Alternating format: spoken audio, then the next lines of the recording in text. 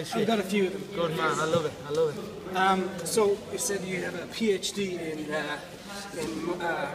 unarmed combat. Yeah.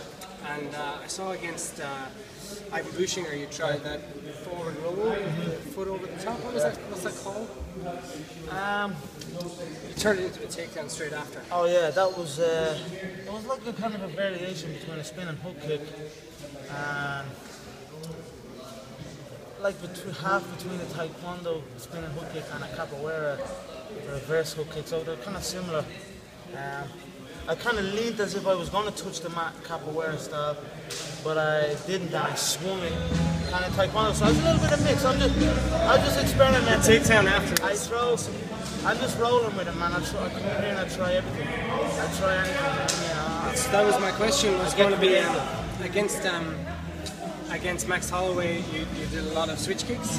And against Brimage, you tried a few capoeira kicks. Yeah. Anything for Brandao? You best believe it. Yeah. You best believe it. I'm coming in spontaneous.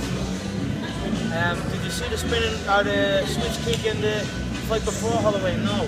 Did you see the capoeira fight in the fight before Brimage? No. Every time I'm getting better. You know what I mean? I learn every day. You're not learning, you're losing. You know what I mean? Life is a lesson, so you learn or you fail. And that's it. Learn every day. Get better every day. Any chance I'll ever listen to you on Joe Rogan? I'm a big fan of Joe Rogan Experience, man. I want to hear 3 hours of Conor McGregor. I would love to. Joe's a cool motherfucker. I was supposed to do it at one stage, and when I was in LA recovering from doing my rehab work on my knee, and it just never happened. But I'm sure it will happen. I'm sure you'll get it. One little idea for you. You know, if you watch the Reem, Alistair Overeem, he makes a free fight video for every fight. Okay. People would pay to see that. Yeah. I know the UFC are coming over to get some footage, like not a countdown. I don't know, maybe a single year or something like that. They're coming over anyway, and we also, I believe, RTE were trying to get a documentary going again. I don't know whether that I don't think that this didn't happen, but yeah, who knows what's in the future. One per camera, man. I paid $5 every time. Yeah, brilliant.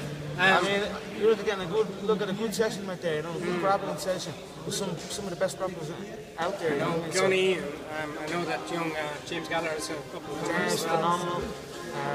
Philip Mulkey, the John Kavanagh, of course, the coach of it all, oversees it all. We have a beautiful team going here. We have a good vibe, a good learning vibe. Everyone has something to offer, and everyone is willing to take that offer. You know what I mean? There's no egos, it's a beautiful thing going right here.